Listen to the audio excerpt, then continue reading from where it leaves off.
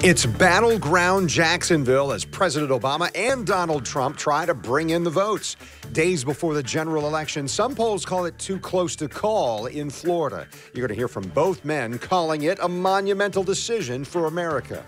We're also talking about some of the issues, including solar energy.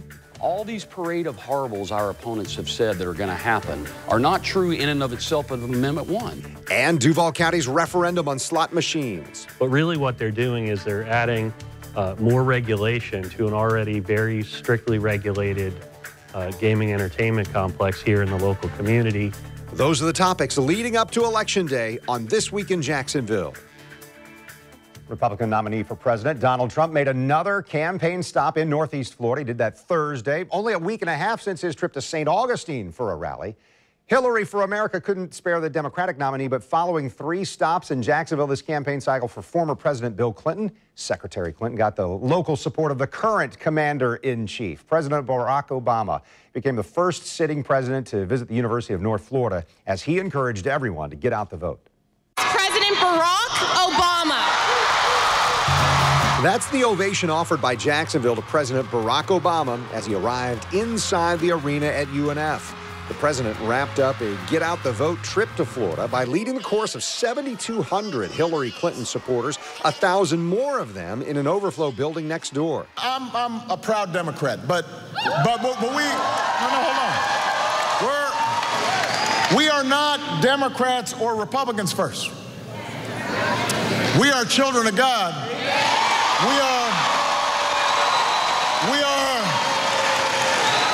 We are human beings. We are Americans first. Steve Shale is the Episcopal High School graduate who served as State of Florida Director for Mr. Obama in 2008 and a Florida Senior Advisor in 2012. Well, you know, we're actually here 8 years to the day from his last rally in 2008 in Florida. And he's here for the same reason today that he was then, which was to excite voters, get people out. Shale says this excitement is exactly what the Clinton campaign wanted. Jacksonville Pastor John Newman excited by shaking the hand of the commander-in-chief. Did you get to meet the president? Yeah, I did. In fact, I said to him, I said, finish strong. He says exactly what I'm trying to do. It was awesome.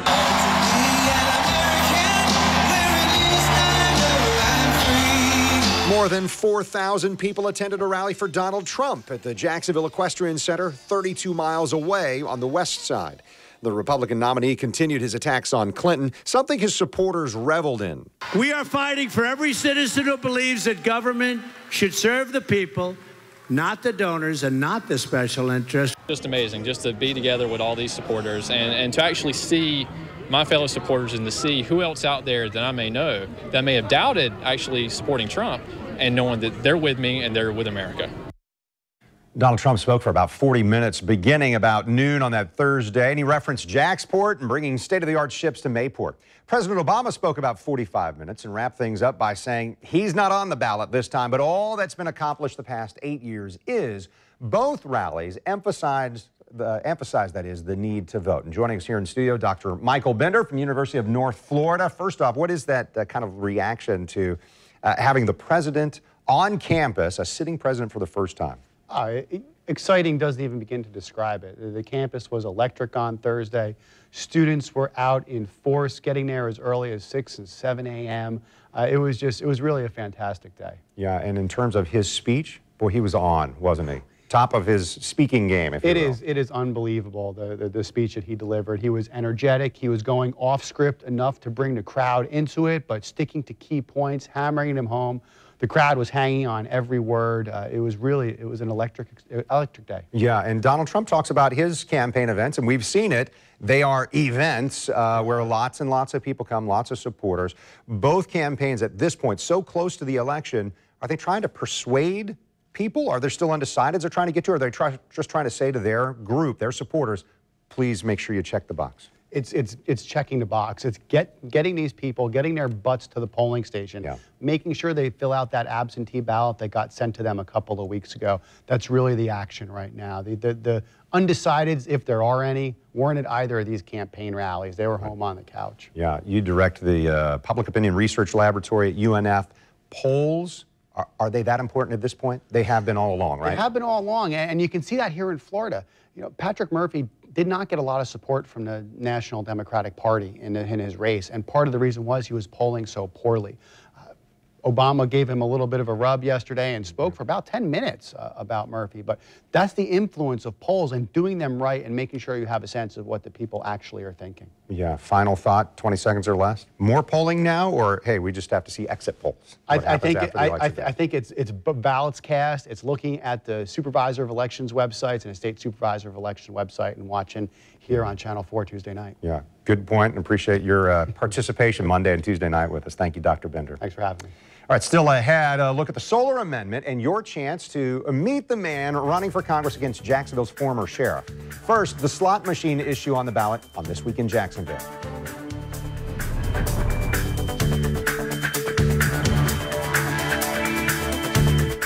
The American moment is here. Two choices, two Americas, decided by you. Hillary Clinton will keep us on the road to stagnation. Fewer jobs, rising crime, America diminished at home and abroad. Donald Trump will bring the change we're waiting for. America, better, stronger, more prosperous for everyone. A plan for tomorrow, a future brighter than our past. The choice is yours. I'm Donald Trump, and I approve this message. I, Hillary Rodham Clinton, do solemnly swear that I will support... Not so fast. Clinton destroyed 30,000 emails, many under subpoena. The FBI director said Clinton's claims on classified material were not true. Clinton has faced numerous criminal investigations, and 60% of Americans think she's not honest. Now the FBI has reopened the investigation of Clinton's email scandal. Should we elect a president too consumed by scandal to lead? Future 45 is responsible for the content of this advertising. Islamic terrorists attacked our ambassador's compound in Benghazi. I was there. My friends didn't make it. Hillary Clinton's State Department denied requests for more security. Then she lied to protect herself. Now, Congressman Murphy has this to say about Benghazi. Hey, Hillary, I don't think you did anything wrong. Congressman Murphy's weakness is a threat to your freedom. The NRA Institute for Legislative Action is responsible for the content of this advertising. Election Night 2016. For a race like no other, you need local coverage like no other. On America's biggest night, News 4 Jax is the only local station covering both local and national issues, breaking down how your friends and neighbors are voting, real-time results on your phone. And for the first time ever, Channel 4 takes over the world's largest scoreboards. Election night only on Channel 4 and News4Jax.com. Special coverage starts at 7. You're watching This Week in Jacksonville with Kent Justice. And Brian Hughes joins us to discuss County Referendum 1 in Duval County. This is about slot machines, and Brian's a political consultant, and you're working with Families for Safety and Prosperity and Best Bet. So tell me the thoughts here. We've seen some advertising now, and I'm hearing some people saying, hey, I'm not sure about this gambling stuff. You're saying it's gaming and an expansion. Well, the first thing people need to understand is ultimately it's a jobs and economic package. What it does is it allows a state-licensed pari-mutuel, which is the Best Bet company here in Duval County, that has one facility on Monument Road here in the Regency neighborhood. It allows them to add to an already existing list of gaming options one more game, slot machines. The games that exist already, there's a poker room, there's simulcast pari-mutuel betting, and it's a facility here in the local community that's already employing hundreds of people and provides quite a bit of benefit to the local economy and is a good corporate neighbor to in that neighborhood. So people need to understand that the yes vote is bringing more jobs and more revenue to Duval County. How do you know it's bringing more jobs? You're talking about expansion of a particular gaming option there. Is it just those jobs or is it surrounding areas? Well, what we've seen in an economic study done by a third party is that in addition to the 650 team members that Best Bet already has, we would be adding both direct and indirect jobs. So there would be folks inside the facility that are there to be part of the new game option. In addition to that, if you go into that area in Regency where Best Bet has the Monument Road facility, you'll find retailers and restaurants in the area that are excited about the opportunity to have more traffic come through that neighborhood because they see Best Bet as a good neighbor. They see their businesses get customers and the restaurants get customers from folks who already go to Best Bet to enjoy gaming entertainment and come out into the neighborhood.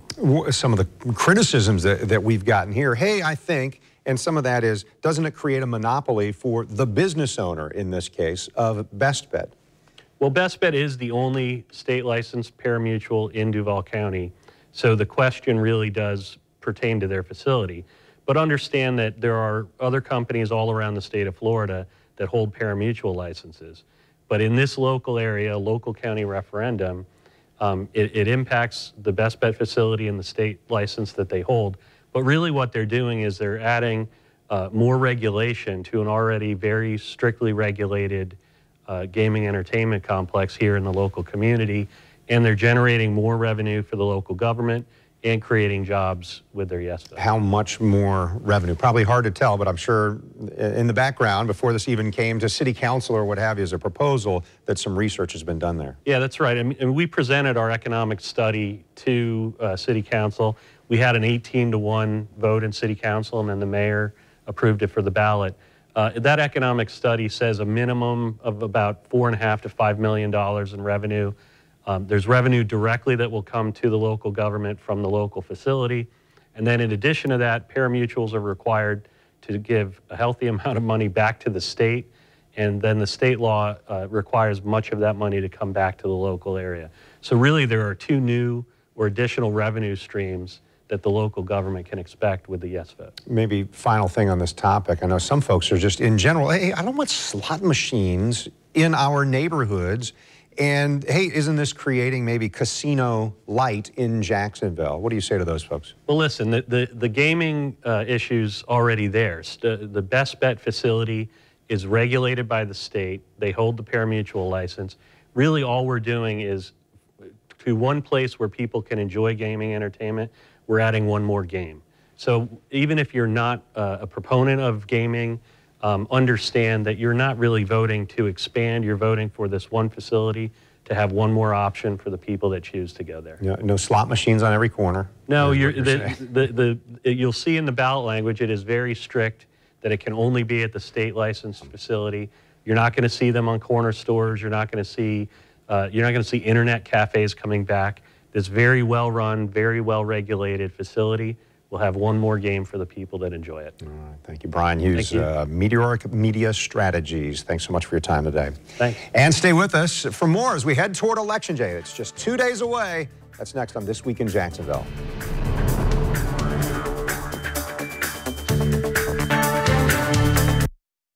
This is Pastor R.J. Washington of the Titus Harvest Dome. Join us on Channel 4 every Sunday morning at 9:30 a.m. We're going to have a God time. Yes. Hear my voice, hear that sound, like thunder gonna shake the ground. You held me down, but I got up. Get ready, 'cause I've had enough. I got the eye of the tiger, fire, dancing through the fire, 'cause I am a champion, and you're gonna hear me roar.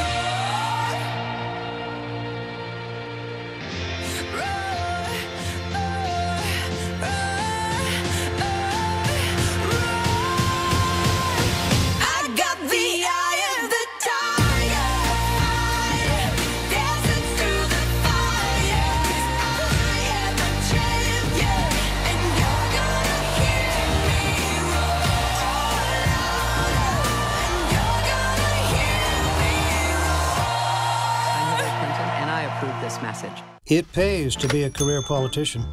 Take Rod Smith, who voted to increase his own salary several times. On top of his huge salary filing lawsuits, Smith takes another $51,000 taxpayer-funded politician's pension.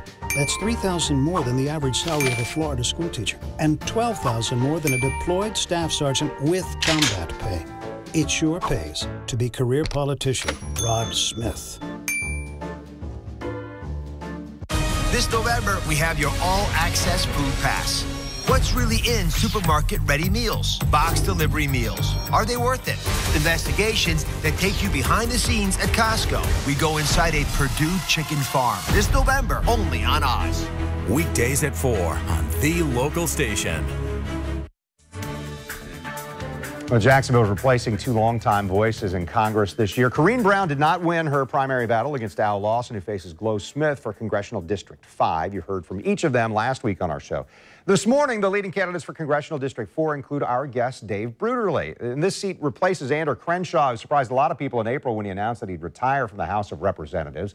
Former sheriff in Jacksonville, John Rutherford, he won the Republican primary, but did not accept our invitation to join us this morning. So, David, this has long been a GOP-focused seat. Right. Why should people check your name instead of what they're used to in terms of seeing an R by the candidate? Because I'm the most qualified man to represent this district in the U.S. Congress. I don't need to be coached up and taught how to be a congressman. I'm a Navy veteran. I'm a businessman. I'm a small business owner, professional engineer. Lived and worked in north central Florida out of bases in Gainesville and Jacksonville since 1974. I've traveled all over this state on business and its advocacy for environmental issues, for clean energy issues. I've dealt with Tallahassee, I've dealt with Washington, I've dealt with Congress, I've dealt with state senators, state representatives, worked with Lake Ray on the clean fuels initiatives that he helped push through the Florida legislature. I'm a business guy, but I'm also an environmental advocate, and I know how to create jobs. The company I work with in Gainesville was a subsidiary of Reynolds Smith & Hills. We created 600 jobs after the environmental legislation was passed in the 1970s and the 80s. We seized that opportunity to create prosperity for a lot of people. Yeah. Dave, so tell me a little bit more about some of that professional engineer background and that, I guess, emphasis in environmental engineering as part of your expertise. What does Northeast Florida need when it comes to those issues that you could provide? Well, for example, in the mid-70s, we helped the Navy decide to bring the sub-base to Kings Bay. I did the environmental dredging, environmental impact analysis and planning on the dredging aspects of that base, which can be applied today to how do we keep Mayport healthy in the face of rising seas, and how do we make sure that we've got the capacity at Mayport to handle both the amphibious ships that are there now, the small ships, the new littoral combat ships, right, and maybe get ready for a nuclear carrier if that ever works out at the high levels of the Pentagon. So where do you stand on this issue about deepening the harbor there, or the port, and this Jacksport effort? Do you think that's a great idea? Is it a concern? I think we need a plan B. We have 50 feet from Mayport, and we have 50 feet up in Fernandina for the sub-base. We have 50 feet available to us at Fernandina Port that, with a little bit of internal planning, could accommodate the very small number of supersized container ships that are projected to be coming here from China. Jacksport needs to support the existing infrastructure with Crowley and Seastar, really help the LNG fueling initiative take off on the Jones Act routes that go to Puerto Rico and the Caribbean. And we really need, I think, to focus on exports, not imports from China, but exports. How do we build our manufacturing base in this community, like Lake Ray was trying to do, to support exports to our natural trading partners in Central South America, the Caribbean, and even Africa? Well, I don't want this to be lost. You're talking about, well, I worked with Lake Ray, a Republican, so you're willing to work across those party lines for whatever the... Yes, he's just like me. Something similar, yes. Yeah, and I'm more than happy. A lot of my supporters are Republicans. You know, I'm not a one-party guy. I'm an independent Democrat, fiscally conservative, socially progressive. I believe in the 14th Amendment, and, you know, I believe in the Second Amendment. I believe in the First Amendment. I believe in the whole Constitution, and the government should be working for the people. And I'm a capitalist. I believe that government regulation should be designed to serve the people, not the big money special interests, and we should work in the interest of creating jobs here in Jacksonville and in Florida. Maybe last thing we get to in our segment here, but you've told us that you think the current system focusing on presidential candidates almost exclusively isn't very smart because Congress plays such a big role on all those same federal issues. So what is that biggest issue that Congress should address and you would try and address if you were elected congressman? Well, I believe that we really need to focus on the economy and the job creation, and we need to get, you know, rather than just saying cut regulations, let's make regulations work for the people. Let's make regulations to protect our clean air, our clean water, our stable climate, clean energy. Let's create the regulatory framework so that, you know, capitalism and private sector people can make investments that not only are profitable for them, but also serve the commons, the public interest. You know, that's the whole purpose of government, according to Adam Smith, who's the father of capitalism, is that government should work to provide laws, rules, and regulations that protect the commons from exploitation by the mercantilists. And right now, the 1% is winning, And the vast middle class, they're losing. We need to turn that around. And government has to do that. It's not going to happen by natural forces. Dave Bruderly, a pleasure to get to visit with you, if I can say that correctly. Appreciate it. Congressional District 4 candidate coming up here on Election Day, which is just 2 days away. Thanks for your time today. Thank you, Ken. All right, a brief look at Amendment 1 on your ballot. It's all about solar energy in Florida. You want to stay with us? That's next. Introducing Golden Corral's 7-day brunch. Every day at 9:30 a.m. Enjoy classic brunch favorites like chicken and waffles, Monte Cristo sandwiches, made-to-order omelets, crispy bacon, and your lunch favorites. Your day just got a whole lot tastier. Only at Golden Corral. If it's possible to be famous and yet not really well known, that describes the father who raised me. My father not only has the strength and ability necessary to be our next president, but also the kindness and the greatness of heart that will enable him to be the leader that this country needs. My father wants all Americans to succeed. No one has more faith in the American people than my father. He will fight for you all the time, every time. I'm Donald Trump, and I approve this message. I'm Dan Morgan of Morgan & Morgan. My whole life I've been surrounded by my family's law firm. I spent summers working there and learning our business. Many dinner time conversations were spent talking about cases, our clients, and their families. My family's life work has been about fairness, justice, and helping others at their time of need. I'm happy to join my dad, mom, and brothers to fight that good fight. Morgan & Morgan, forthepeople.com. America is the greatest country in the world, and keeping it that way is every generation's debt to the next. Today, our country is more divided than ever, and our challenges are growing more grave, threatening who we are and everything we hope to be. I'm Marco Rubio, and I approved this message because this election is about the future and about keeping America the one place in the world where any dream can still come true. Monday, Tom Wills and Mary Bear break down local key election battles, from medical marijuana to the new faces fighting to represent you in D.C. Election 2016 preview, Monday at 8 on Channel 4 and streaming live on News4Jax.com. You're watching This Week in Jacksonville on Channel 4. And joining us now, President of the Solar Energy Industry Association, this is Tom Kimbus. Tom, thanks for coming down and visiting with us. Why would a national solar energy organization oppose a solar energy amendment in Florida like we've got on the ballot, Amendment 1? Well, it may, first of all, thanks for having me on the show. Sure. And what may seem like a pro-solar amendment in Amendment 1 is actually an anti-solar amendment. Voting for yes on Amendment 1 actually would hurt the solar industry in Florida. And it's important enough to us as a National Trade Association for Solar to come down here to Florida to explain it to people. It seems like, some of the research I've done, it seems like solar is moving ahead in Florida. How would this not help things happen in terms of solar energy and development here in the state? There's many things that could help Florida's market for solar grow, but this is not one of them. Amendment 1 is sort of a wolf in sheep's clothing. And what it does is it pretends to provide new rights to you as a homeowner when you already have those rights. So essentially it's giving you nothing in its first sentence. In its second sentence, what it does is it allows the monopoly utilities to come to the legislature, to come to the Public Services Commission and ask for new fees, new charges to be put on solar. So if you're a homeowner and thinking about going solar, if Amendment 1 passes, chances are solar is going to be a more expensive choice for you rather than a less expensive choice. All right, so we are about balance, and I'm hearing your viewpoint. I want to make sure that folks can hear the viewpoint of the folks who are proponents of it. Joining us here, just so you can hear a little bit more about it. For the other side of the issue, we reached out to a gentleman named Screven Watson. He's part of Consumers for Smart Solar. It's a coalition behind the amendment saying that they want common sense consumer protection regulations in the solar power industry. Amendment 1 does, as we talked about, because you and I are having this discussion, it's getting solar to the forefront of people's minds. We have more people looking at solar. It's growing in Florida. That's undisputable.